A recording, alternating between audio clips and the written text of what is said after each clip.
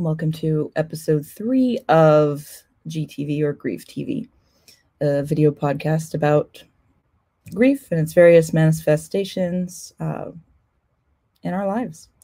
For this episode, I interviewed Margaret Pabst Battin, also known as Peggy Battin, also known as one of my personal heroes and someone who I just have so much fun with when we're in the same place, and I just want to talk to her forever. We have been known to have hours long conversations. We can just go and go and go and go. I'm never good at giving intros while I have the person with me, and I kind of made Peggy give her own intro, but I'm going to give you the formal one anyway, because Peggy's pretty incredible. Margaret Pabst Battin, nicknamed Peggy, as we said, is a distinguished professor of philosophy and an adjunct professor of internal medicine at the program in medical ethics and humanities at the University of Utah. She graduated from Bryn Mawr, has an MFA in fiction writing and a PhD in philosophy from University of California at Irvine. She's won prizes for her short stories. She was the recipient of the University of Utah's Distinguished Research Award. She's authored, co-authored, edited, co-edited, I think over 20 books, many having to do with ethics, the least worst death, suicide, physician aid in dying. She has done some research on, quote, active euthanasia and assisted suicide in the Netherlands. Anything in that realm. And she won, in 2000, she received the Rosenblatt Prize, the University of Utah's most prestigious award, and she was named Distinguished Honors Professor in 2002, 2003. She's awesome. She also worked closely with the American Association of Suicidology on its statement about its position piece. I don't have words.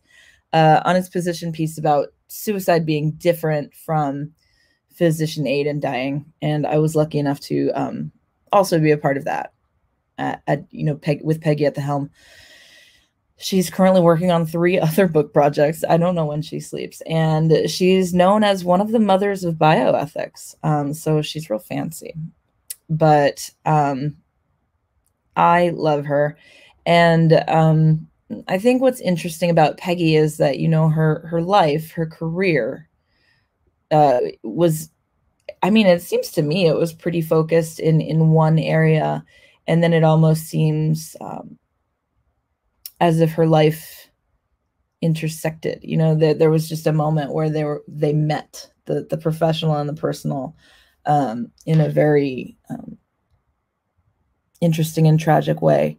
And I wanted to hear her talk about that, or anything. She could talk about anything. I will be happy with anything Peggy ever says. But we had a good conversation. And I am looking forward to having y'all hear it and getting your feedback and seeing what you think. This project was supposed to be moving a little more quickly than it has. Run into some scheduling issues. The spring has been so much. And I do also want to point out that I fully realize it's all white people on the podcast right now. I am very intent on, making this not just another place for white people to talk about the issues. I've contacted, a bunch of people, but it's just like, we've all been either fatigued or just so busy. So I think this project is going to end up being a longer term project than I initially intended. And, I think it'll work out so that there's a little more representation from other people, other communities, because I think that's important and I think that's what we need. What else? Peggy. You can watch episodes at grieftv.com. That's grief-tv.com. I have a Facebook page, also Grief TV. What else? I haven't made a Twitter yet. I don't know if I will, but you can find all the things there. I am also happy to hear if you have suggestions for someone I could talk to. That would be great, especially if you have contact information. Feedback. I don't think I have a form on the new website yet about reaching out, but my email address is des@livethroughthis.org. So DES@LIVETHROUGHTHIS.org. All the words spelled out. Live through this. What else? I've been talking for too long. I just want you to hear Peggy. I want you to hear Peggy. And you will notice there is a little bit of a difference in my appearance between the intro and the episode, and that's because I am recording the intro a couple weeks after the recording. Yes. Okay. Enjoy Peggy.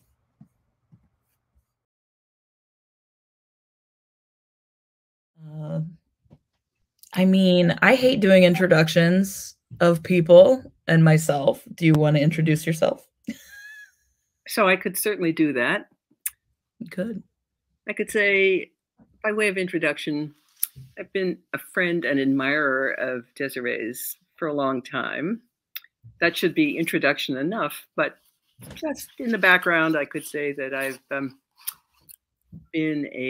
from the East Coast. I've lived in Southern California. I now live in Salt Lake City. I've been a philosophy professor for something like 45 years. Can you imagine 45 years of doing the same thing? Except that if it's something you love, 45 years is pretty good. And I think of philosophy as a troublemaking discipline. You come into the room with things that you thought you understood, and by the time the philosophers have been analyzing things, you go with, if they've done their work, you go out with more questions than you came with. There's a whole story there. I like to write books. I think that's the best fun in the world. And I like teaching. I certainly like all the conference going and communication with people in other areas. But the area I've concentrated on, I've worked on lots of issues in bioethics, my field, but the area I've been most engaged in is end-of-life issues.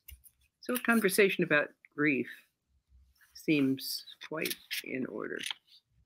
It fits. It fits. So I can tell you about my first experience with grief. Yes, do it. The year is, I think, 1961, when there were no cell phones. We worked on manual typewriters. There wasn't much in the way of effective treatment for liver cancer, which is what my mother had, and she died. Mm-hmm. So you can say this in a couple of different ways. You can say, my mother died in 1961 of liver cancer. And you can explain that we lived in Washington, D.C. at the time, my father, my sister, myself, and my mother. And we just happened to be close personal friends of the medical director of a very large medical organization. So she got the best possible care. Mm-hmm. Right. But of course, it didn't work. And those were the days before the publication of Kubler-Ross's book on death and dying, the famous book that made it possible to actually talk about death and dying. Mm-hmm. So in those days, nobody ever said she's dying. She never said it. The doctor never said it. Nobody in the family or all the friends ever said it. the one thing I remember the doctor saying was, this is in the winter sometime, "Oh, this is just a little downturn. You'll be up and around by spring." I think that comes under the rubric of preserving hope. Mm-hmm. She was dead by spring. So I remember, when I think about it, I think of 3 different ways you could say this to try to capture what grief is about. You could say, my mother died in the spring of 1961. You could say, my mother died in the spring of 1961. This is not just any person, it's my mother. Or you could say, my mother died in the spring of 1961. Because dying, she died, was the most awful thing I could possibly imagine. So there's a lot of story in between. But the fact that this most important person died, and even though she had the best possible care, the thing that she didn't have, and my takeaway, I was 21 at the time, a difficult and impressionable age where things make a lot of difference. The thing that my main takeaway from that was she didn't have a choice about how she died. Mm-hmm. I remember almost the last thing I heard her say was, why should it be so hard to die? And her death was not a particularly difficult one, but it wasn't easy either. Mm-hmm. Right? But the thing that I took away from it is this business about having a choice about how you die. So that seemed to me the only label I could think of this was, should she have been able to end her own life on her own terms? Those are actually more modern ways of expressing it. Or, as actually happened, would she just be on the sort of standard roller coaster towards a perfectly ordinary cancer death? Mm. So fast forward through college, graduate school, jobs as in an academic department. I've worked on end of life issues my entire career, and especially on what was then called, or the only term I could think of was issue of suicide. Should she have had a choice? Well, there was nothing to read then, Mm-hmm. at least in the contemporary philosophic literature. I was in a philosophy department. Nothing to read anywhere. There were no, California living will bills and any of the modern medical aid and dying bills. None of that had even begun. Right? But what was there to read? Well, there's Plato. There's Aristotle. Plato on suicide says it's inappropriate in these cases, but understandable in those cases. Aristotle says this is a matter of cowardice and it injures the state. The Stoics, on the other hand, said this is the act of the wise and responsible man. Then along come the Christian fathers, right? And their view is that suicide is a sin, right? Indeed, perhaps the gravest of sins. And then you get the early moderns. You get Hume and Kant and Hume. You get Nietzsche. Die at the right time. Don't overdo it, right? And then it gets eclipsed by the view that suicide is a product of social organization of a society, that's Durkheim, or that it's a matter of psychopathology, that's Freud. So all this issue about whether this is morally permissible, impermissible, good or bad, or sometimes obligatory, all that goes away. And here we are in the present. And so I'm still thinking about issues in suicide and whether there are some circumstances in which it is understandable, indeed appropriate, and others in which our ordinary mechanisms of suicide prevention ought to be invoked. So the terminology has changed a little bit. So we don't, those who favor this practice don't speak of physician-assisted suicide anymore. And we talk about medical aid in dying as the new general term. Mm-hmm. Anyway, so what's the moral of this story? It starts with my mother dying in 1961. I think, shouldn't she have had a choice? I have no idea of what choice she would have made, but that she should have had a choice is my takeaway from that. So, I've never known your origin story in that way. So that's fascinating. Yeah. Well, we're here. So there are two things about grief in this connection. One, the one I've just told, is to what degree that grief has been a motivator in my life. It's actually the foundation of that experience, I think, is what has motivated all my interest for my entire academic career. And half of the 20 books I've been involved in, all the later work and stuff I've done is motivated by that original episode of acute grief. I think the other thing about grief is that initial grief is how irrational it is in some way.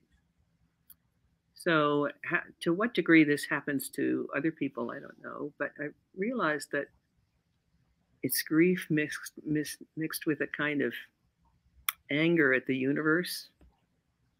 How could you let my mother die? She was only 51. That's not fair, right? This is right. But that anger gets displaced. And my observation about the world, I have no idea whether you can generalize this, is that it gets displaced onto the next nearest person. That would be my father. So I hated my father for a whole year. Why? I had come into the room. I'd been on junior abroad, and when I got back, I came, of course, to the house when they let me know that this was about to happen. And I came in, and there was my mother in bed. Whether she was actually conscious or not, I don't know, or just sleeping. But there was my father sitting in an armchair next to the bed, reading the newspaper. And it was the fact of reading the newspaper that provoked this reaction. How could he be reading the newspaper when she was dying? Instead of the rational thing to do would have been to say, oh, isn't that tender? Even if she isn't perhaps fully conscious now, he's sitting there with her. But the irrational part, I don't know what I thought he should have been doing. But as I say, this is totally irrational. And it took, he's a wonderful man. There is no reason at all to have this response, except that it's the displacement of some more universal, global anger. Yeah. So there are two things about grief. One, that it can be a motivator, and two, that it can be irrational. Let me get this tome we have that ties into all of what you just said. It's, you know, it's a small book. This one. I think I've seen it before. How many pages is this, Peggy? No, it's 600 or 700. I can't remember. 700 pages.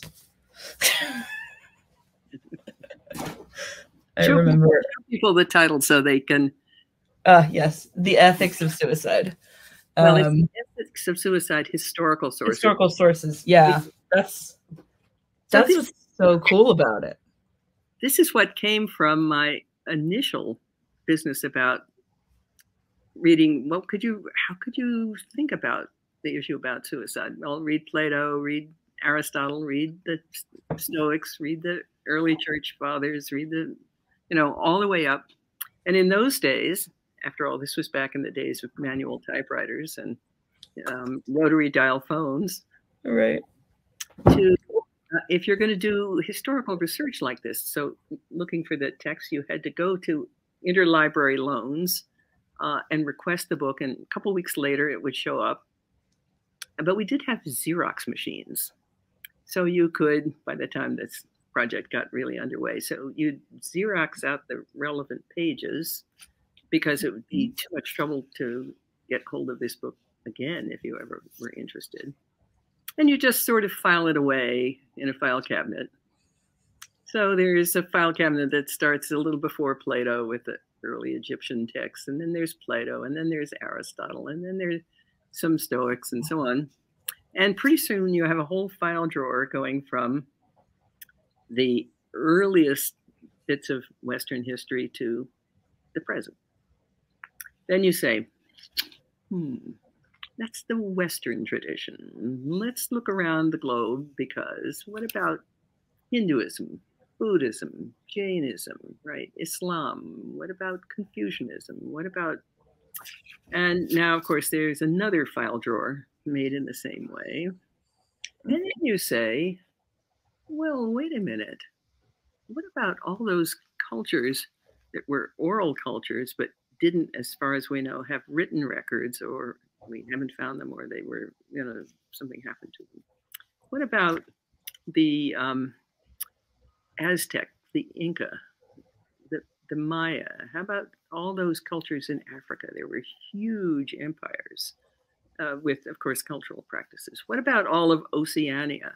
What about the northern Eskimo Inuit cultures?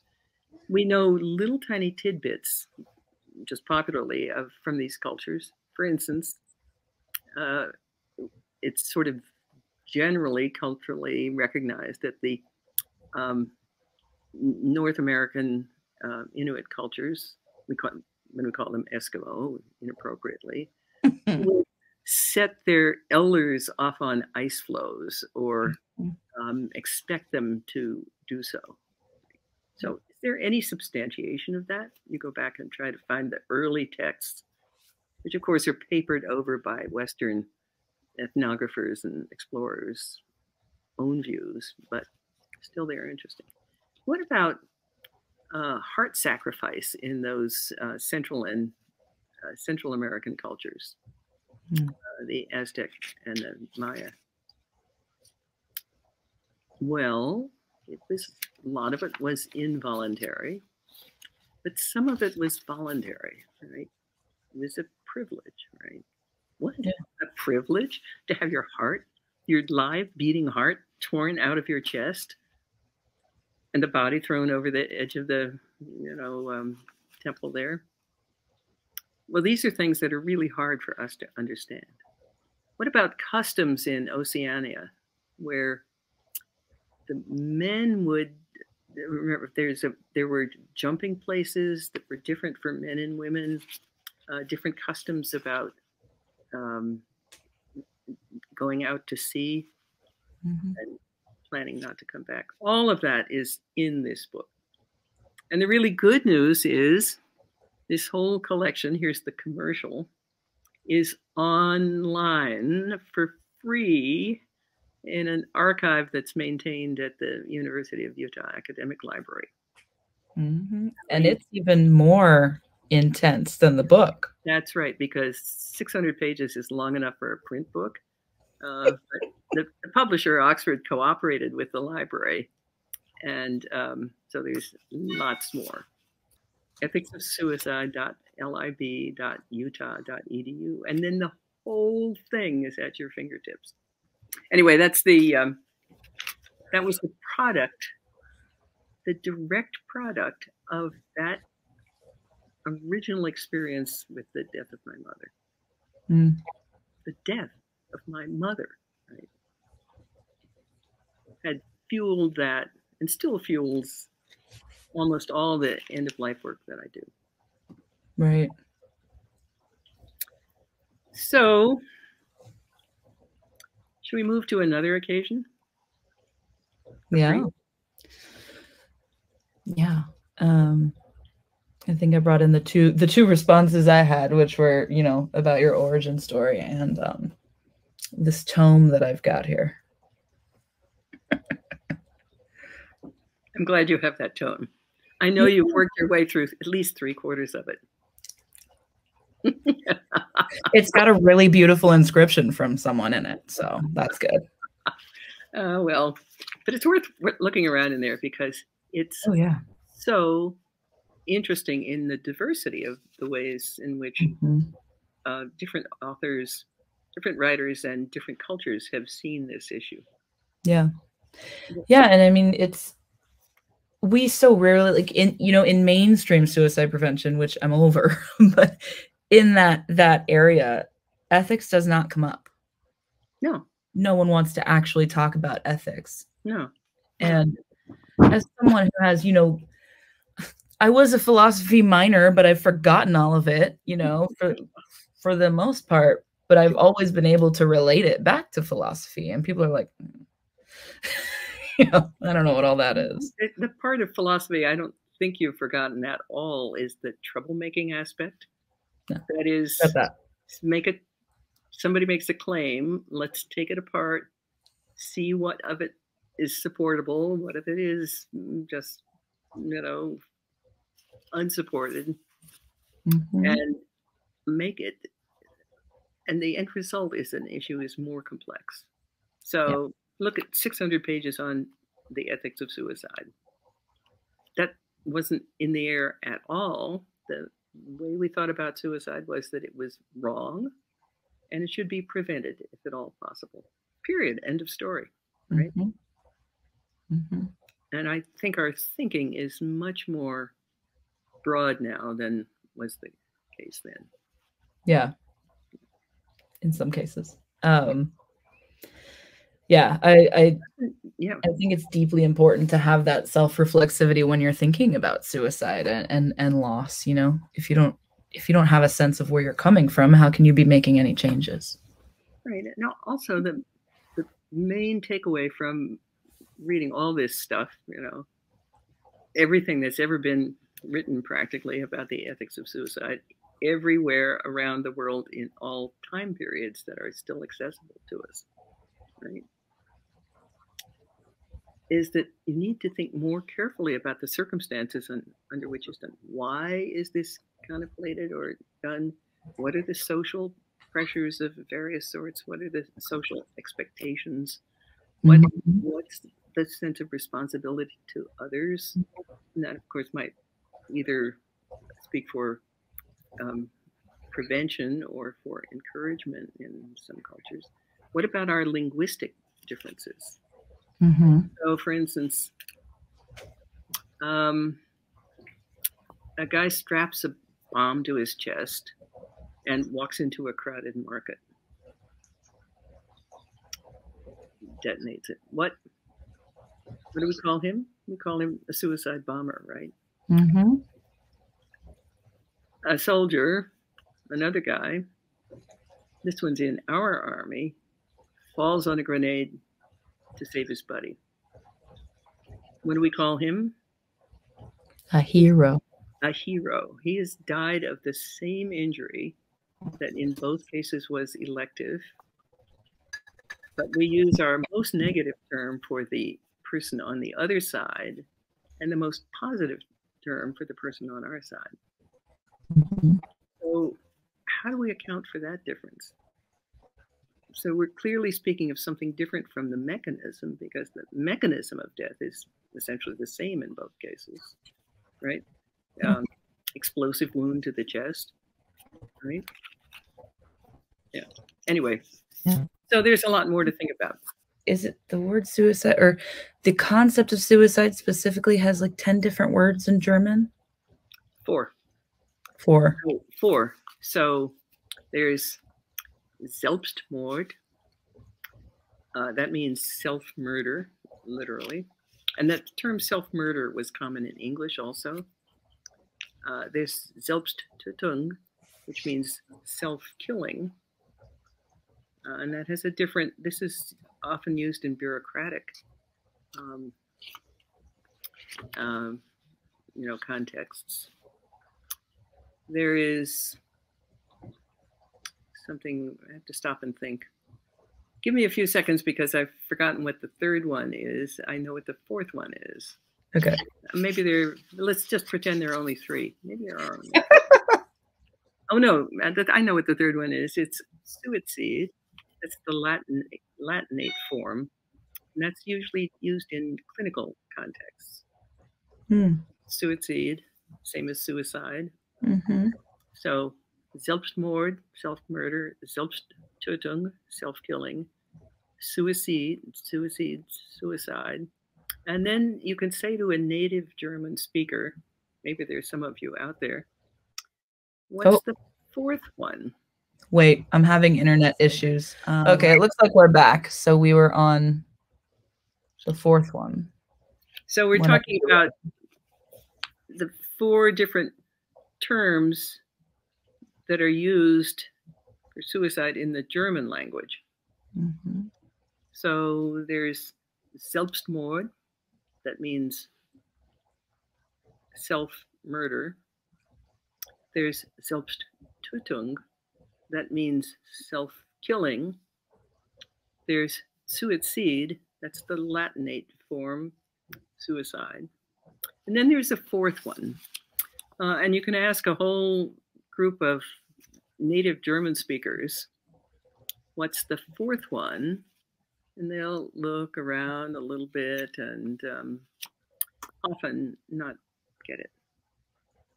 It is Freitod, spelled Freitod, Freitod. It means free death. And the reason they don't get it is that that term has comparatively positive valences. The first three are negative, like our term suicide. But this term Freitod means voluntary, free death, elective death, but still self-death. So that's the only language I'm aware of in which you can have two different vocabularies for self-ending. Yeah. It's not possible in English. There are lots of efforts to try to construct it. There's self-deliverance, there's who knows what else. There's euphemisms of all sorts. They're not natural developments within the language.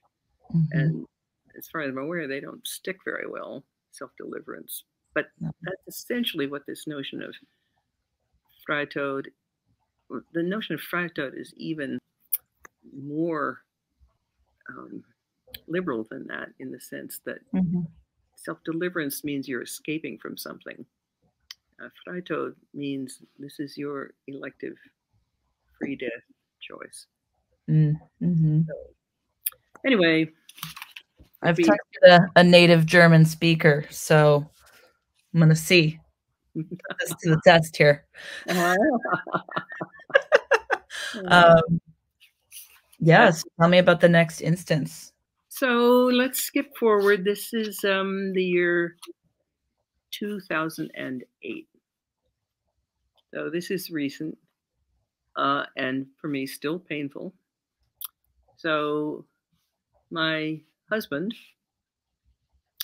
whom I loved a great deal, and you can see that I'm speaking in the past tense already. Mm. So you know what happened. He was like me, a college professor. We had a very active intellectual life together. We had a great, wonderful travel and play life together. We had a really nifty sex life together. We had a wonderful time together. Right. So he's out biking on a wonderful, crisp, late autumn afternoon, and I usually went with him, but that day I had a cold or something, and so didn't go. He's biking down the hill on his bicycle. Uphill is biking a bike racer doing sprints. Mm-hmm. He's riding powerfully, and they collide around a blind corner. So the other guy isn't hurt. He's just tossed off his bike. Although his carbon fiber bike broke in half from the impact. But Brooke, my husband, apparently went forward over the handlebars. This is according to the surgeon who operated on him. Rolled forward on his helmet with the body over the helmet and then back. And that's what broke his neck. So, of course, if he hadn't had the helmet, he would have had a devastating brain injury. Mm-hmm. But he had no brain injury at all. That helmet protected him. So there he is now. He was rescued by a flight nurse who happened to be jogging down the same canyon road. Mm-hmm. And there he is, a high-level spinal cord injured person, now expected to be paralyzed from the neck down for the rest of his life, which was true. Mm-hmm. So here the story about grief is, I think, longer.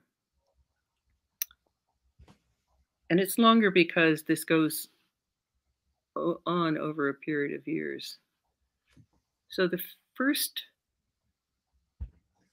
part of grief is when you hear this news. It said I wasn't there biking with him.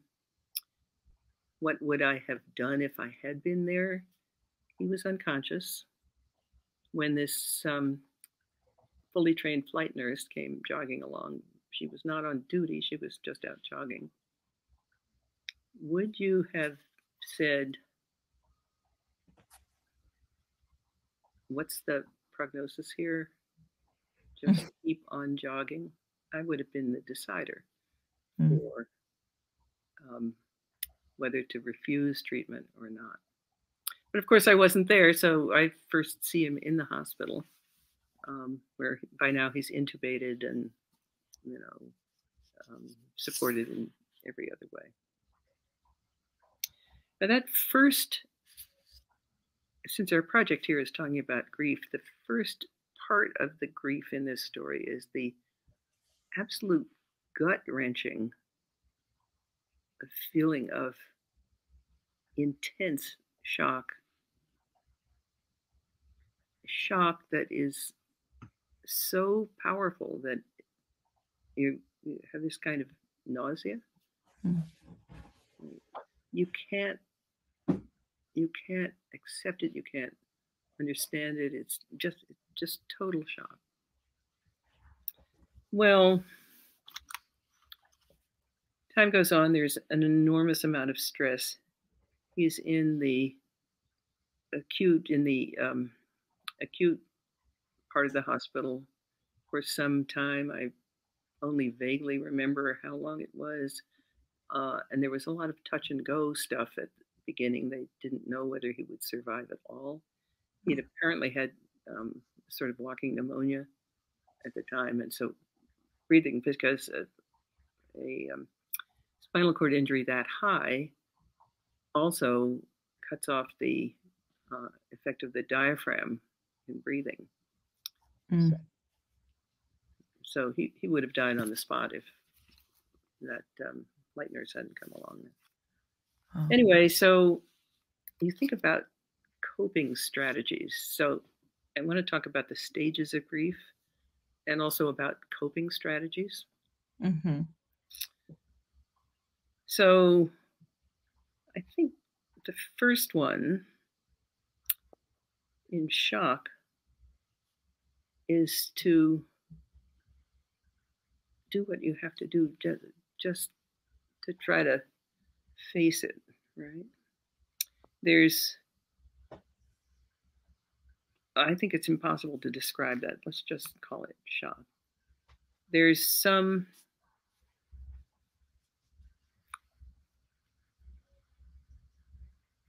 then things evolve a little bit, and as it becomes clear that this is what's in store, a life of total paralysis, that means ventilator dependency, um, virtually no physical motion below the shoulders, tops of the shoulders.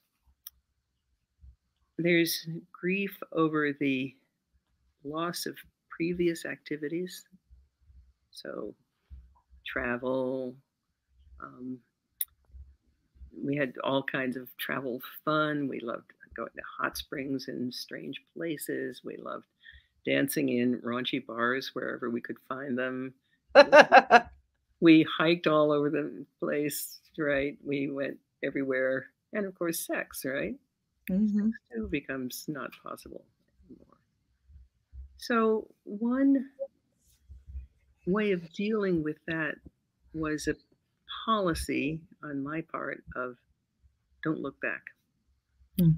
Do not allow yourself to think about what you've lost.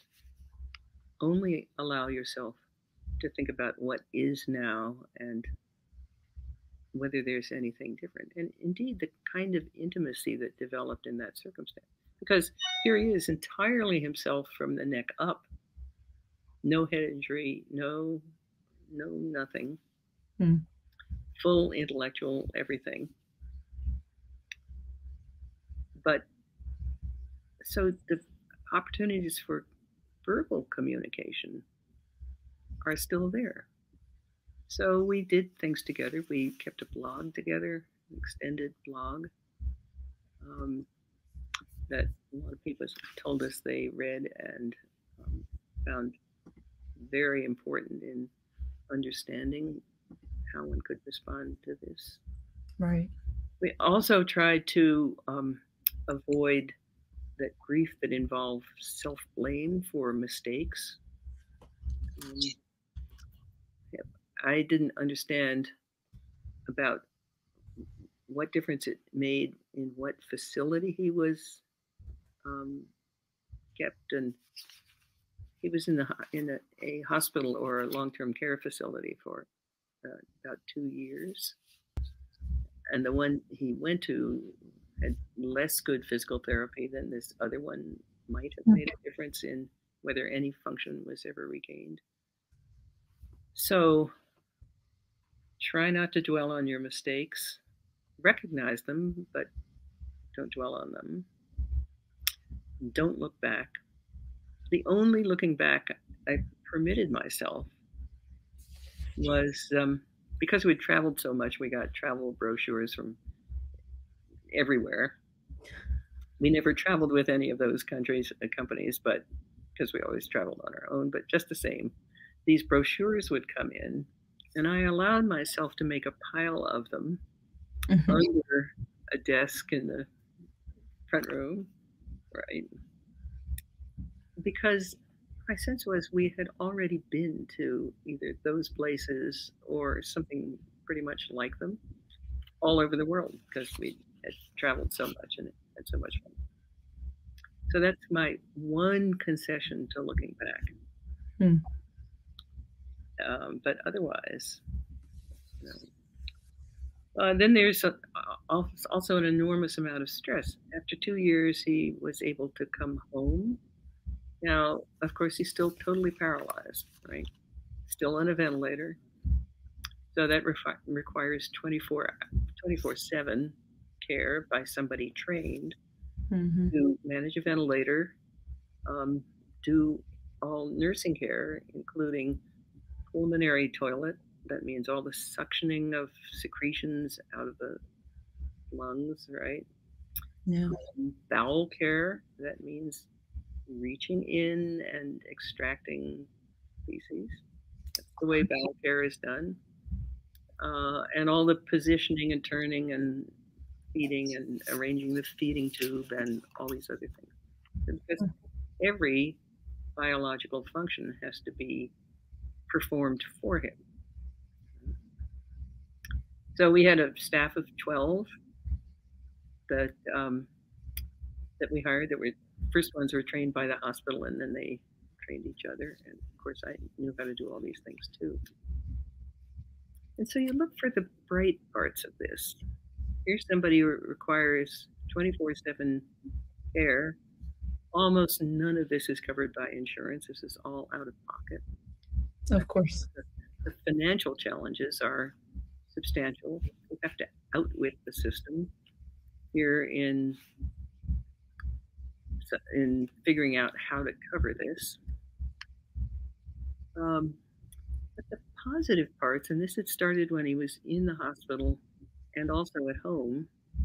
Here's a huge grown man. He was 6'5", and he was a great looking guy. He was big. He was strong. He wasn't overly muscular, but he was a pleasing human specimen, right? Well, here he is, immobile in bed. Right? Mm-hmm. But he'd always been a person who was more interested in other people than himself. That was just the kind of person he was. One reason he was so interesting. He never had to advertise himself. He never tried to prove he was better than anybody else. If you met at a party, you would discover that you were talking about you instead of his talking about him. It's the kind of person. Well, in the hospital, especially in the long-term care place, what some of the nurses there said, we love being around him because he's the only patient in this hospital who isn't angry about what happened to them. And in fact, what he did was to establish rapport with the nurses, the respiratory therapists, the LPNs, everybody's who would come into his room at all hours of the day and the night. And he knew them. He knew their secrets. They could talk to him. Here was this grown, handsome, interesting man who was no threat at all because he couldn't jump out of bed, right? He knew more about the lives of, and of course, most of the nurses were women, and many of them were younger, and they had the whole assortment of problems that everybody has. And he became like a sort of surrogate father to many of the people who took care of him. So that's another thing about grief. That's about making the best of what you have in the presence of what would otherwise be what is devastating physical. We used to say to each other, you know, this is only a tragedy if we make it that way. It's only a tragedy if we make it that way. So we tried to not do that. We didn't think of it as a tragedy. You don't let yourself think of it as a tragedy.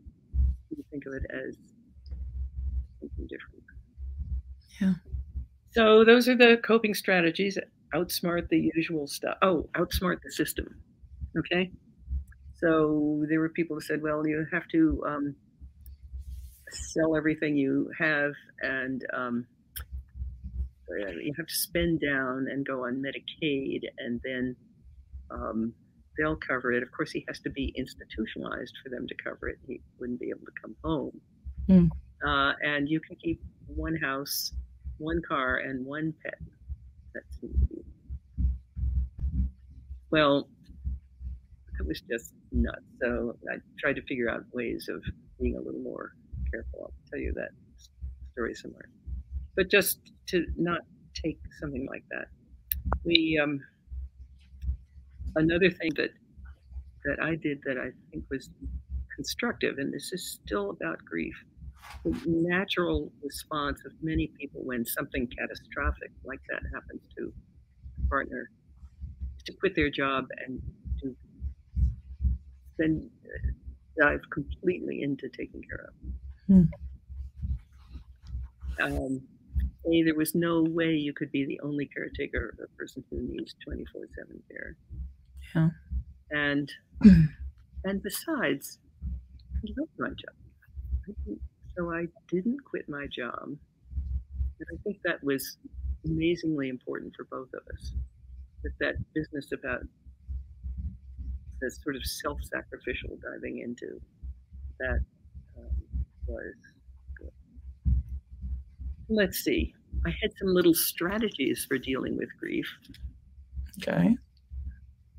So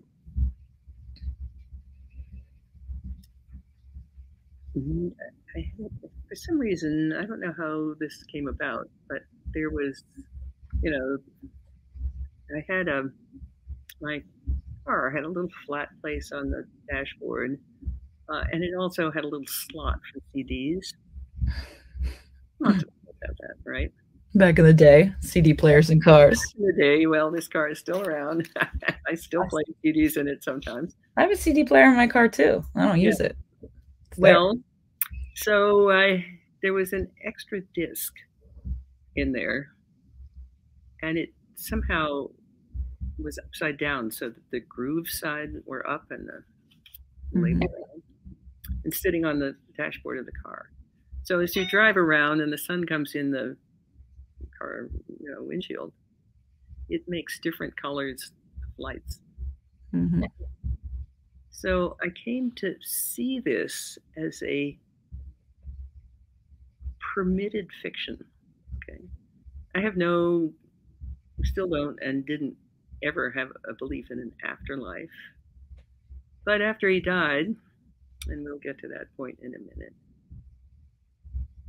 it seemed to me that when the sun was reflecting on this disc and glowing red, that means good, right? And then if you turned a corner and the sun came at a different angle, it might be green. And that also meant good, right? I'm with you, right? And if you turned another angle, it'll be blue or yellow because it has all the rainbow colors that it reflects. And that disc became a fictional, a self-permitted fiction about communication, which is also part of grief, right? About being able to continue the contact with somebody you've lost. So I think if I had advice here is allow yourself little exceptions to allow yourself to embellish your sense of continuing contact, even if you don't think it's real. So any unusual light phenomenon will do that. Yeah. Now I can say things like, "Hi, Brooke," or "Thanks for sending me this reflection," even though I don't believe the metaphysics of that. Mm-hmm. Yeah. And maintaining that connection comes up in grief work a lot, or in the writings about it. Right, I bet. Yeah. Yeah, maintaining the connection, even if the relationship changes, you can continue to have a relationship to that person. Yeah, and the thing that I take primarily from this whole experience is this continuing sense of having been loved. So developmental psychologists say that the nature of the parent-child bond during early childhood is enormously important. If you are loved, that's great. If you're not, that's way more difficult for you in your later life. Mm-hmm. But it seems to me also that being loved in middle age, even if the connection is discontinued for a reason like this, is important for the rest of your life. Mm-hmm. So I still respond to that sense of being loved and also, of course, loving in return. It's a very prominent feature of my later life. So I don't whine about what I've lost. I try to think about what I still have. Mm. That doesn't mean I don't miss him. Of course I do. But it's a way of trying to make something positive from the grief that occurs. Okay, so I think we might be getting towards the end here. So I have time if you have time. Well, I wanted to talk because I've talked about, I think, everything that seems to me to be relevant about grief, about what it's like to go through these stages. I think I didn't talk about Brooke's death. You didn't yet. And then after that, I have a little concluding thing. So here's Brooke. He said early on, he was so glad he'd been rescued. And he said that to the flight nurse who had been jogging down the canyon off duty. We tried and tried and tried to find her. And it took us about 4 months, maybe 6 months to find her because HIPAA is so prevalent everywhere. You couldn't find out, any details until you finally find a friend who was a doc in the right department. He said, give me the afternoon, I'll find out. Which he did. Right. So she came to visit him in the hospital because, of course, she didn't know what had happened to him either, presumably. Right. And he said, I am so glad. Thank you so much for rescuing me. And she said, I've never known whether I did the right thing. I knew what was in store for you, a life of total paralysis. Should I have just kept on jogging? Nobody would know. But she could have done, right? I mean, a little crowd gathers, but they don't know that she's a fully trained flight nurse, right? Right. She could have kept on jogging down the hill. He would have died like any other bad bicycle accident, and that would have been that. I had a friend at the time she'd been hiking with her husband in southern Utah, and he had slipped on a mossy rock as they were hiking over some higher precipice, fell and died in her arms. So we used to have these conversations about which one of us was better off. Her husband had died on the spot, and mine had not died, had been physically completely disabled, but was still alive. And we had these conversations over 5 years. She maintained that she was better off, and I maintained that I was better off.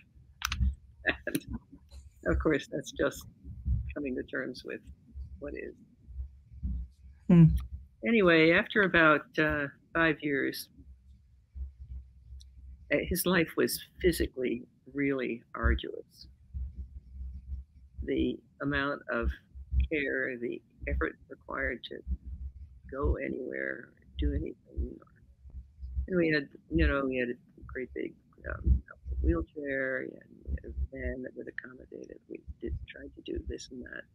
We were able to go to the out of doors some of the time, but everything was physically hard, and there was lots of pain, lots and lots of pain.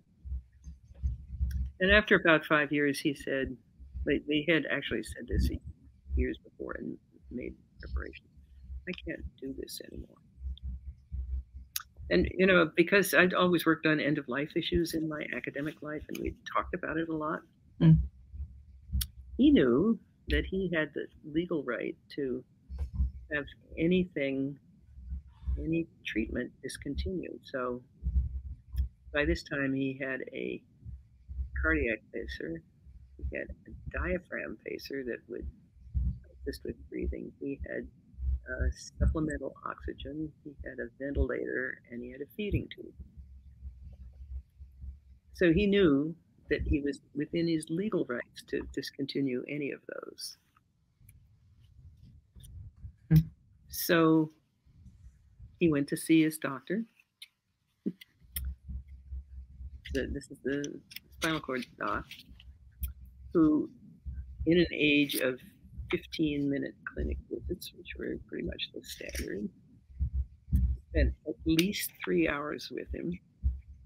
He was making a formal request to have his ventilator and all the other stuff discontinued.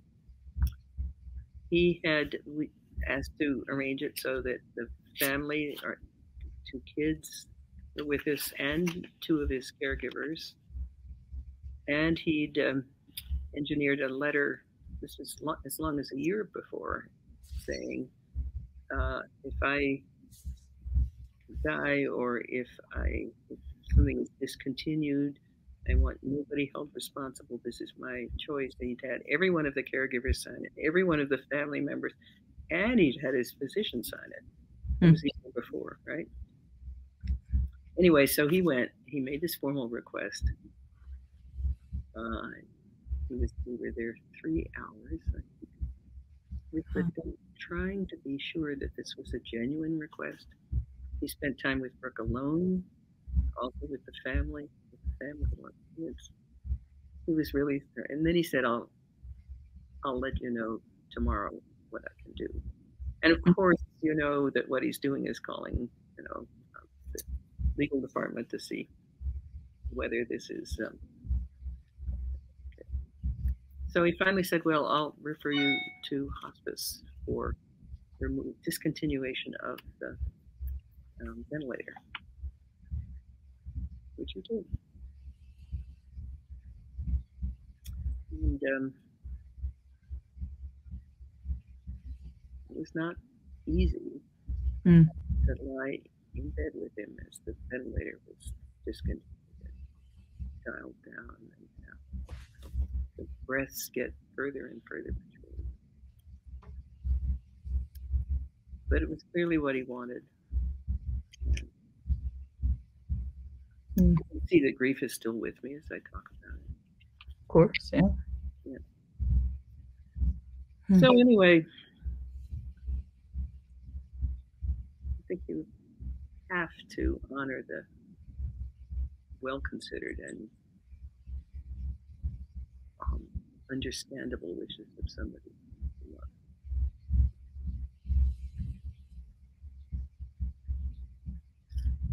In the meantime, there'd been quite a lot of publicity about this. The New York Times had done a very large piece that appeared in the Sunday magazine.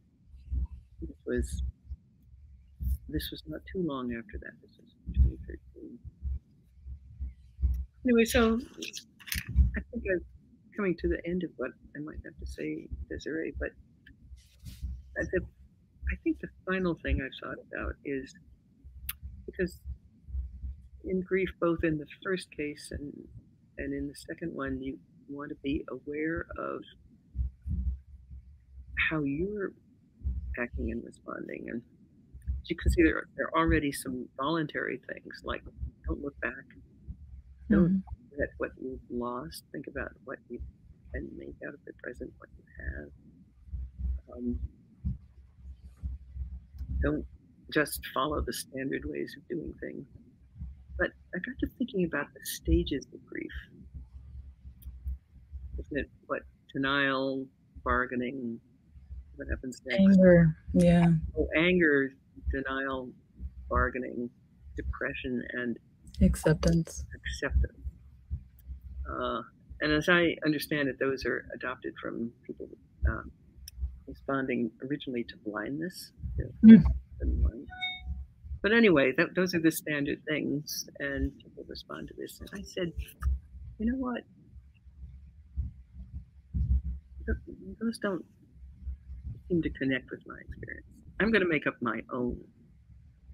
So I have 5 stages of grief also. They all happen to start with S. Mm-hmm. So here they are. Forget that, anger. Mm-hmm. Forget the bargaining. Right? Here they are. There's shock. Right, that's at the time of the initial accident. Then comes sorrow. Sorrow comes, and these aren't distinct phases. They, interact, interfuse with each other. Sorrow can be howling. It can be absolutely quiet, but it's intense. It can fluctuate. Then comes seclusion. And seclusion is a state in which you treat us like a wounded animal in a corner. You still do all the things you have to do. You have to go to this meeting, you have to teach that class, you have to arrange these things about whatever it is, but you're emotionally secluded. Mm. And that can go on for quite a long time. I think it's often conflated with depression, but it's not at all the same thing. It's just you don't initiate things. You're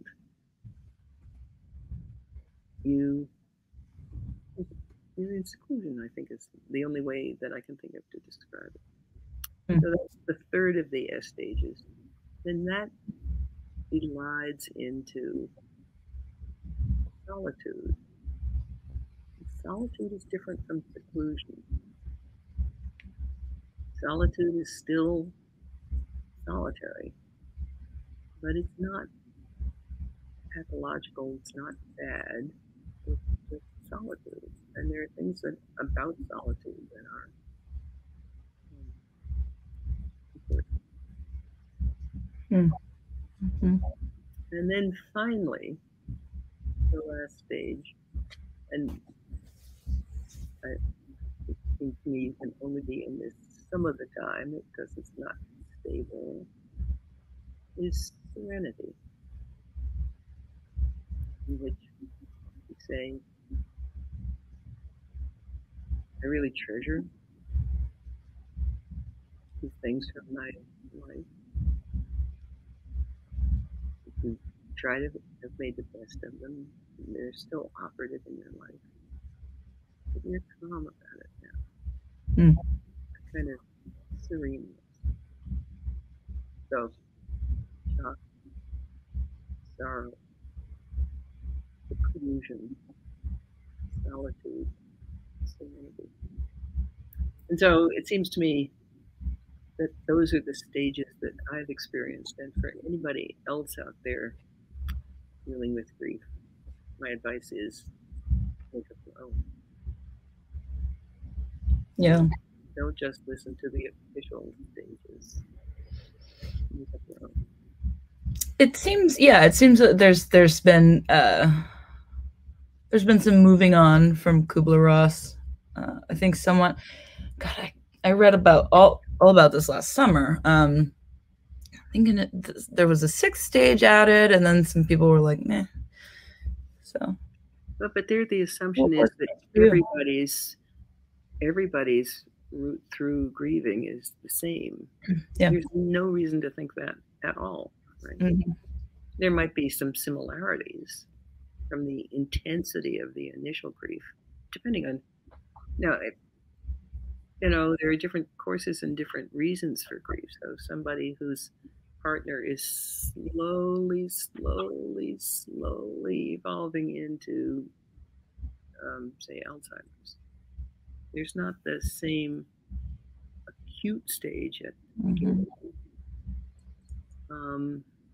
and more difficulty at the end. That's a different pattern. So it seems to me that our job as people who lose, we lose people that we care about. That's part of human life, unless we're the ones that lost. That to recognize that these are different circumstances, different losses, we're different people. Mm-hmm. Think about it for yourself, I think is. Well, I'm interested in the idea of the good death because I feel like you were the one who introduced me to the idea. And I always, because I didn't know about your mom, and I knew after I met you, and I met you in 2014, someone had given me, it must have been Kara who introduced us. I think she must have told me to Google you. And so I remember seeing back then the New York Times piece, which I feel, if I recall, had a video. There was a video with it. Yeah. Uh-huh. And I got to see Brooke, you know, Yeah. in at near the end, but you know, in life. Mm-hmm. And I think that was around the time when I got introduced to the idea. But I always thought, you know, this was a collision of your life and your work. I wrote a piece called "The Irony of Supporting Physician-Assisted Suicide." It was called in those days. Isn't this ironic? Who should this happen to? That could be, yeah. Yeah. I should send you that piece because it's actually kind of interesting. Oh yeah. Can I find it easily online? Yeah, it's called "The Irony of Supporting Physician-Assisted Suicide." I think it was published in some bioethics journal. Okay, I'll look it up. Yeah. And if you can't find it, I can. Okay. Yeah, because I always thought of it as a collision, but then it's almost kind of like an echo, right? Or a different kind of echo, maybe. If it started with your mom. Well, yeah, of course, lots of people lose their mothers at early ages. I mean, it's a different kind of. I mean, before that, what's the previous occasion for grief? It's when your pet gets run over. Mm-hmm. Your dog dies, your cat gets run over. Those things. In fact, some people say they get pets for their kids because they want them to be familiar with, you know, this experience of. Yes. But that idea of the good death or being able to make a choice started with your mom, that thought process. I think so, yeah. I don't think it was entirely conscious at first. Right, yeah. That it's in the back of your mind. Mm-hmm. You know, how could this have been different or better? Yeah. I say I have no idea of what she would have chosen. Mm-hmm. She was a smart person. She was a thoughtful person. She had a PhD in mathematical economics, right? Yeah. So, but then, you know, the idea that she should just be handled in a standard way. But it's probably thinking about, would there have been alternatives for her? What alternative would she have wanted? Encourage my own thinking in any situation like this about thinking through alternatives. So I guess I forgot to mention a little bit about all the ways you try to skirt what's standard. Yeah, I don't know. I just want to hear about, I guess more about how. Well, yeah, I'm thinking of what I'm conceptualizing as the echo of it starting with your mom and then wondering if she could have had a choice and then eventually coming back to Brooke and having him, you know, him being able to have a choice sort of despite all of these obstacles. He did have, I think that's actually a nice thread to draw through this story. That thinking about thinking about one's mother having a choice that is her choice rather than your choice or the doctor's choice or any of that sort. And thinking that even though I don't know how she would have made it, that I would have had to respect it. And of course, that's writ much larger with Brooke because she was dying anyway.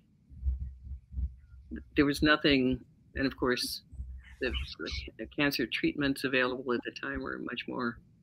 She'd already had a major surgery that was tried to stop this, and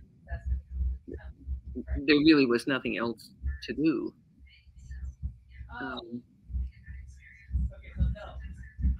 So that's a kind of choice that one can imagine, and that I think was actually done a fair amount in those days. So there's, but there was never, you couldn't talk about death and dying. So you couldn't ever reflect on how you'd like your death to go if you had a choice, if you had your brothers. Yep. And so the direct line from that to recognizing right off the bat that Brooke would have a choice. He only didn't have a choice about whether to be resuscitated at the time of the accident because I wasn't there. Of course, he couldn't have made a choice. Well, let's see. We both had living wills that said no tubes, no machines, no whatevers. And had that been available at the time of the accident, of course, he's out in his biking clothes. He had no identification. They didn't know who he was. So he was taken to the hospital as an unidentified patient. Wow. And I think the only way they figured out eventually who he was by the police got his bicycle and traced the bicycle back to where it had been purchased and by whom it had been purchased. Wow. So, huh. Isn't that amazing? Yeah. So when I came home that afternoon, there was a policeman standing at the front door. And you knew from his, and there were of course a few little neighbors around, you knew from the posture of the policeman that something terrible, for the fact that there was a policeman there, that something terrible had happened. But you could also tell he wasn't dead. I don't know what it was about this policeman's body language, but anyway. Interesting. That's when the shock begins, right? Yeah. Yeah. I'm thinking about. I feel like you must have seen the movie How to Die in Oregon. I certainly have. Yep. One of my favorite movies. And I'm thinking about that last scene, with the mother, and all you see is the window. Shot through the window, right? So beautiful, but you hear the audio, and right. I get chills just thinking about it. Yeah, I met that filmmaker. Really? He was here in town. I can't remember how many years ago, and I think I was on a panel. I think this was at BYU. This is long enough ago, so I've forgotten the details. But there was ample time to discuss with him about how he'd done it and why. And that was the family's request that there not be cameras in the room. But and I thought that was a brilliant solution. It really was. Yeah, brilliant. But I compare. I always have that in my mind when I'm thinking through this idea of, medically assisted dying. When it comes to people who have been struggling with their mental health or whatever for a long time, and legalizing this for people, just giving people agency across the board with their death. I think about that scene all the time. And of course, this is the most ideal hypothetical. That's right, because it's the loving family the devoted physician, the understanding paparazzi who are not being invasive, the history that she's agreed to already by having been filmed over this long period of time leading up to that. Yeah. And little details like getting her hair done just beforehand, you think, what? And she did have the most fabulous hair of anybody in film ever, right? It's true. You know, what I love that. I love that movie. What could it be like? You know, what could it be like to choose to make that choice in the suffering? Yeah, it's now legal in as of 2 days ago. That's 7? No, 12. Well, whatever you mean, there are 10 states now that recognize this, and the one that was just added, wait, let me think. Oregon, Washington, Vermont. Montana doesn't have a statute, but it has a Supreme Court decision. California, Colorado, Maine, New Jersey, and I think I've forgotten one or two, and one just added 2 days ago. What was it? New Mexico. New Mexico. Oh. Wasn't DC one of them? I feel like and DC is one of them. Of course, it's not a state just yet. Yeah. I've I looked this up fairly recently, so it's funny that comes up. But that's good to know. So that covers at least 22, probably 25% of the U.S. population. And there are a number more that are sort of on the brink. Massachusetts, Connecticut's before the legislature right now. Really? Of course, whether it's likely it's taken 7 years to get out of committee. But the fact that it did, though, or that it might. Yeah, it's out of committee. It's before the legislature. That this is a Catholic state that's not likely that it'll pass. But think also globally. So the Netherlands, Belgium, Luxembourg. There have been revisions of or court decisions in Austria, which, like Germany, where suicide's been not illegal since the time of Frederick the Great, provided the person is in control of their own will and is not pushed by anybody else. And two things: not pushed by anybody else, and not, mentally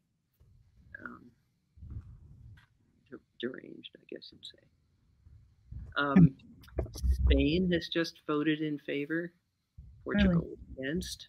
Spain, and it's legal in also Victoria, Australia, and West Australia is coming on the 21st of July, I think, or June, and all of Canada.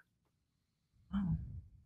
I didn't realize that it was, but this is only in not internationally, in terms of Belgium and Denmark and. What are the limitations? So we've got, terminal illness here. So all the rest of those, well, I'm not sure it's fair to say all the rest. So here we require terminal illness. That's defined as expected to die within 6 months. But there's no requirement. You have to be an adult. You have to be a resident. You have to make a certain number of requests. There's a waiting period. That's different in different places. And in the U.S., you have to self-administer under most of our laws. They all also specify that this is not to be understood as a suicide or as euthanasia or as mercy killing or in some states mention elder abuse. This is not elder abuse. But all the other places, so Netherlands, Belgium, Luxembourg, those are the original ones. They don't require terminal illness, but they do require intolerable suffering. And that cannot be relieved by any means acceptable to the patient. So, and they permit, um, there's been lots of discussion of this, they permit psychiatric suffering without physical suffering. I mean, as if those two things could be distinguished, but I mean, that's a separate issue. It is, however, extremely rare. It requires much heightened levels of scrutiny. Yeah, I remember there was a lot of coverage of the case of a 24-year-old. I think they were calling her Laura several years ago. The name I don't remember. And there was one very peculiar case, right? And then in Belgium, there was the case of the twins. The twins were adult men, and I don't remember how old they were. They were adult, but not young. I remember it as maybe late 30s, 40s, 50s, something like that. And they were identical twins, I think. They were twins, and it was about blindness and deafness, and they were already either blind or deaf. I can't remember which one, but they were both going the other one as well. I think maybe they were both blind but not deaf, but both, because they're identical, they're losing function unsurprisingly in the same way, both going deaf. Or maybe I've got it the other way around. And they jointly elected euthanasia. And you think, ooh, on the other hand, what are their kind of nice? What are their prospects if they are both blind and deaf?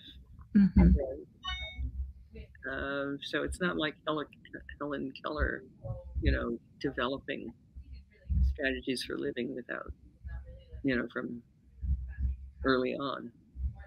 Right. They have each other, but if they can no longer communicate either with vision or with speech, what does that mean? Right. So then that almost leads back to the idea of ableism. Have you had those conversations about ableism? Sure. Yeah. With so obviously I've for a long time been on the side of let me make my choice. But ableism has been a huge gap in my knowledge, and it's something I've had to work toward. But and so I hear disability advocates saying like, no, we don't want this because doctors will offer our own death to us because it's easier. Well, that's the claim. So then we want to look at the data. A little. We want to look at the data. So an early study, you can see my dander getting up a little bit. An early study, I believe this is 1997. I should be able to remember this, and I'll tell you why in a minute. Looks at the data in the two places where it was legal at the time, Oregon and the Netherlands. Looked at 10 what were identified as vulnerable groups, and all the medical societies said, no, we can't do this because think about the impact on people with disabilities, people who have low SES, people with low educational status, people who are minorities, people who are have what else? Mental illness, people who are elderly, and I think there were 10 groups altogether. You can look it up. It's called. Did you find it? Oh no, I'm gonna look it up. I'm just making notes. Oh, okay. Well, if you want to look it up, it's called look up the impact. Okay, I'll give it away. The first author is one certain Battin. This is how I know about it, but this is actually a famous paper and really important. You are one of the mothers of bioethics, I hear. Well, that's some group designated that, and of all the things on my Vita, that's probably the most useful. Oh, here we go. Legal physician-assisted dying. Oh, no, that's 2007. In Oregon and the Netherlands, evidence concerning the impact on patients in vulnerable I think group. that's it. Is it really 2007? Uh-huh. Huh, how about that? How about it? You lost a whole decade. Yeah. Huh. Wow.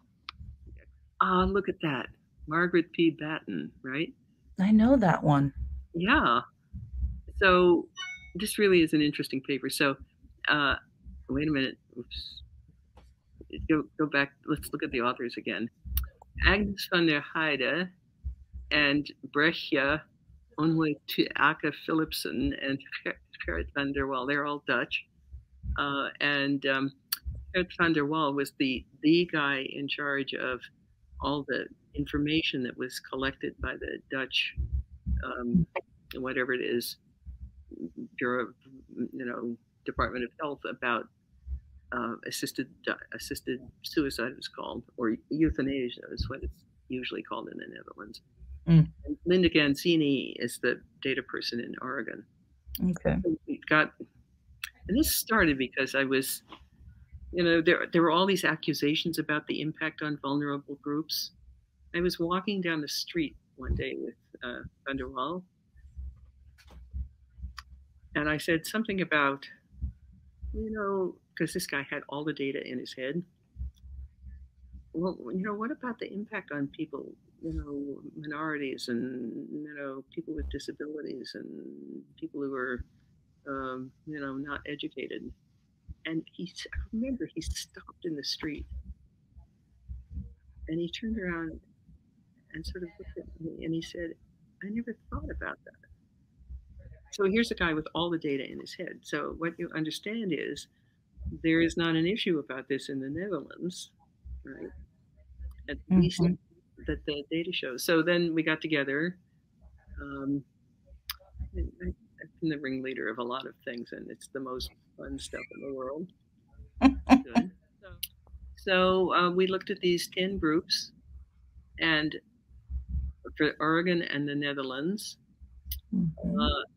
for the elderly, it was also said that it would bear especially heavily on women. Somebody made her whole career out of this claim, because women are so delicate and so easily pushed around. People without insurance, that's not true in the Netherlands because everybody is insured, as in any sensible country. And people with AIDS were a special category because at that time, AIDS was still very highly stigmatized. And then people with low SES, the poor, racial and ethnic minorities, and people with chronic physical or mental disabilities, or chronic non-terminal illnesses, and kids, and people with psychiatric illness, including depression and Alzheimer's disease. And here's all the breakdown of all of this. So I think there's a little chart a little later on. And here's what we found about whether there's evidence of heightened risk in these groups. AIDS was the only one where people were more likely than the background population to have had this. A lot of that had to do with physicians and other clinicians who themselves had AIDS, because there was this whole ethic of helping each other. AIDS was a terrible disease with a really horrible end, and everybody in the affected community knew that, in the gay community. Yeah, they were watching their friends die, right? Right. So that's no longer true with AIDS. Of course, AIDS is now much more treatable. We even have a cure. I mean, we've given it to 2 people, but we have what? We have a cure for it. A cure? Well, we're developing something that I don't know whether it will be a cure for everybody. It's still right. A huge global epidemic. Yeah, there's something going on, because I know that I feel like it was a cure administered to only 2 people though, and I can't remember. exactly what the That's circumstances ringing a are. little bit of a bell. I thought it had to do with people with some particular genetic distinctiveness.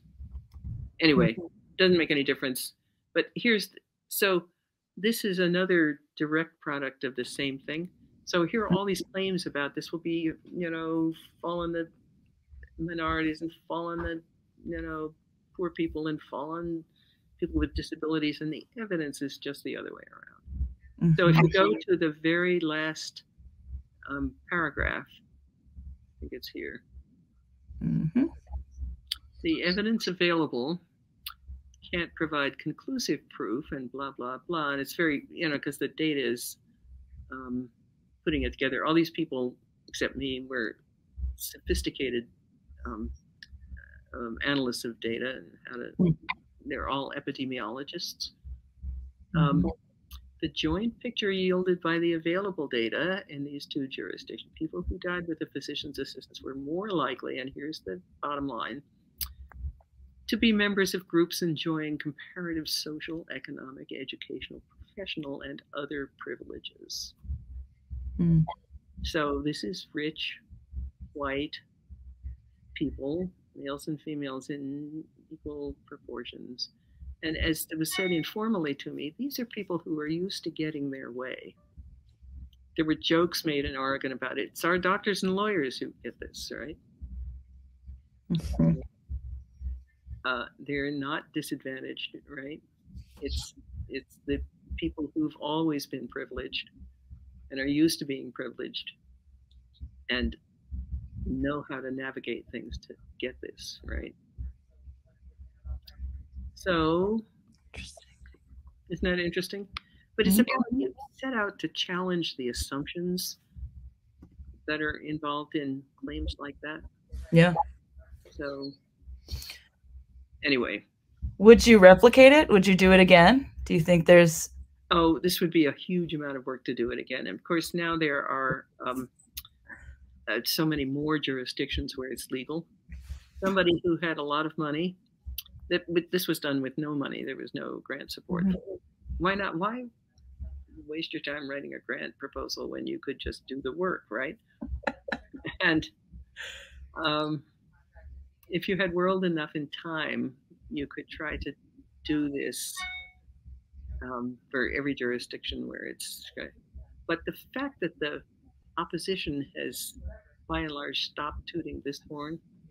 I mean, they haven't completely stopped, and there are some really ignorant folks out there. Well, might not be what the data shows, but we know it's going on underground, right? Or stuff like that. Or it could happen, or it will happen, right? That's slippery slope kinds of arguments. Yeah. Yeah, I've wondered about that. I hate the thought that, that would happen. I initially kind of likened the argument almost to the organ donor argument. Oh, yeah. Yeah, if we allow organ donation, then people will be off. That happens apparently in some countries. Yeah. Something about people being dragged off for, is this Pakistan or somewhere like that? I can't remember. Afghanistan, who knows? I don't know. They wake up in bathtubs in hotel rooms with a kidney missing. Sounds like plenty of horror movies I've seen for sure. Yeah. So I guess here's a question that I honestly had never, I don't even know how I had never made the connection before, and it's the last thing because I know you need to go do a walk. Talk to me about Jack Kevorkian. That was the first time I feel like kind of, well, in my life that I know of, that this idea was talked about in, culture. And it was, people hated it. Well, he certainly got the biggest press, no doubt about it. I don't know exactly what he did. I haven't checked. I haven't read up on it. His first case was a gal named, I think, Janet Atkins, I think, or Adkins. And she was, I think, let's see, you could probably look it up, Janet Atkins. And she had what were understood as the beginnings of Alzheimer's, and her particular complaint was that she couldn't keep track of the score when they were playing tennis. I think something like that. I might have the details confused. So he rigged up his Volkswagen van with something called the Mercitron, and it was some kind of contraption with vials for, you know, lethal medications. And so the patient had to push the lever. He'd rig up an IV, and then the patient would push the lever, and that would be it. And I think he did this. I think there were something like 100 cases. You probably better read up. Wikipedia will tell you all about him. Yeah, I'm on a New York Times article about it right now. Oh, okay. And he did this something like 100 times, and it was brought up. This was in Michigan, I think. Isn't that right? Where this was clearly not a violation of the law. Detroit, yeah. Right. But then he finally did it on TV, where he administered the lethal medication. That's when he was convicted.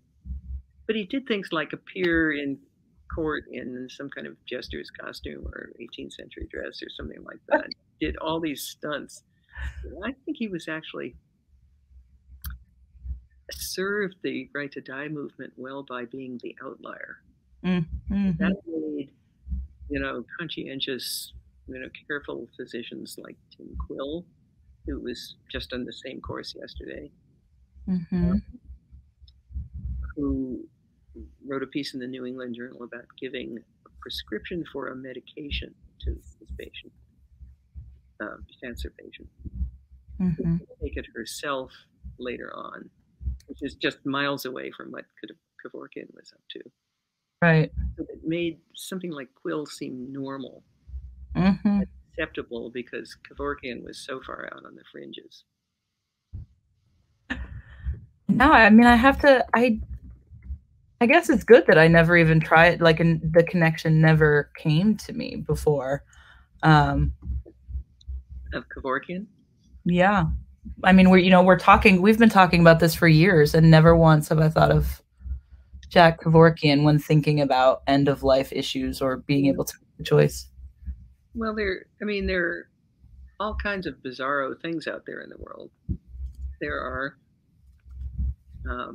truth. But his was much more, I want to say it was principled. I know there's a movie called You Don't Know Jack. You Don't Know Jack, right? We would ordinarily pronounce that. And I understand it's a pretty good movie, and I mean to watch it sometime. Noted. It's on my list of about the 100 movies I'd most like to see. Right. That I never got around to. I'm going to go look it up in a little while. Yeah. Hey, we should watch it together, right? Yeah, we could do that for suicide stuff and provide commentary and drink. There we go. I thought of one more question. Okay, good. The language piece. I'm from when your mom died and up until, as you said, Kubler-Ross put out her book. I'm thinking of when I feel a lot like you don't know what you don't know. I feel like that comes up. That's such a theme in my life right now. So you don't know to ask the questions, or if you don't have the, I think in the Bible and in early writings, we didn't have the color green or the color blue. So everything was wine colored. I think the ocean was wine colored. I don't know about this, right? Phil told me about it, but we didn't. I think it was green. So in Cambodia, they still don't have the word a word for green, and everything that's green is described as blue. And essentially, how this has evolved as we've learned more about things like color and perception. But that not having the words to describe losing someone, to describe grief, to just how My question is how? How do you get through that? You mean not having words for something? Yeah, not having the words for grief, for having a doctor or your mom or your family be able to say, she's dying, and maybe processing it in advance, or how did it work with processing it after? Well, Any we communicate without adequate words all the time. So prior to Kubler-Ross was the one that made it okay to talk about dying. mm, So it was just a taboo subject. You didn't talk about it. And the prevailing, there's data about whether physicians of that time would tell a patient a fatal prognosis mhm, that they were dying. Answer: about 90% of them said they wouldn't, mm, and those figures have entirely reversed now. So mm, 90 or more than 90% say they would. Right. Well, this is just part of that cultural period. Um, but of course, even though nobody would say it and you couldn't talk about it, that doesn't mean you didn't know it. mm, So, of course, the doctor knew it. Even though he says something like, you'll be up and around by spring, the prevailing thing was preserve hope. So mhm, that's what he thought he was doing, even though he knew perfectly well that that wasn't going to happen. And the patient understood because she's the one experiencing it, right? And she knows, about the surgeries and this and that. The family know it because we're around, right? mm, mm, Ways. And everybody else knows it as well because, of course, everybody in the world dies and we watch them go through these processes. And so that isn't happening here. It wasn't a myth you could, entertain, mhm. even though you can't talk about it. Oh dear, the sun just went. I need to go out there pretty soon. Um, What time does the sun go down for you right now? Not the sun going down; it's the clouds coming in. So Oh, let me just check the weather to see because this is mountain territory, and so I don't know it's what's all doing her. so now it's showing cloudy. The question is, is rain forecast? But Mm, that doesn't mean it couldn't happen.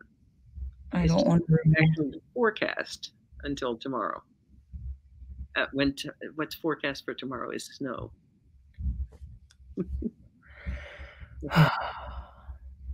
Right here, right now, it's 46 degrees, and it's supposed to snow. Tomorrow. Yeah. God. Well, if you want to go, you go take your jog. I should do that pretty soon. And let me do one. Well, never mind. So this is fun. We could keep doing this, right? I mean, yeah, we could do whatever we want. We could come back to it, yeah. Yeah. Right. Is there another question to ask? No, I was just curious about that just that experience. Not know, how do you get through it if you can't talk about it or write about it, or. Yeah. Well, I think it's like many other things um, that we can't talk about or haven't been able to talk about. I mean, just to take an example, let's talk about human sexuality. We weren't supposed to talk about that either, right? So everybody knew everything. Mhm. I remember that my mother taught piano in her later years, so I had to take piano lessons, of course, and it became evident to everybody that I was not going to be the next Cassidy Sue, they always said. That was because I spent most of my time kicking the bass of the piano, because I didn't want to practice it. Anyway, so an arrangement was made so that, all right, okay, you don't have to take classical piano anymore. But we know of a teacher who's really great. He teaches barroom piano. Oh my God. So that was really hot. Yeah. Well, here's the thing. So I could go and take the streetcar, a couple miles to his house, walk to the streetcar, take the streetcar, and get off and walk to his house. And he taught piano at home. Mhm. And I did that for a number of years. It was just great. He was a wonderful teacher, and I got good enough at playing, so I played the piano when I was at college in the dormitory for all these lovesick, you know, college students. But here's what was never talked about: the piano teacher was Uh-huh. gay.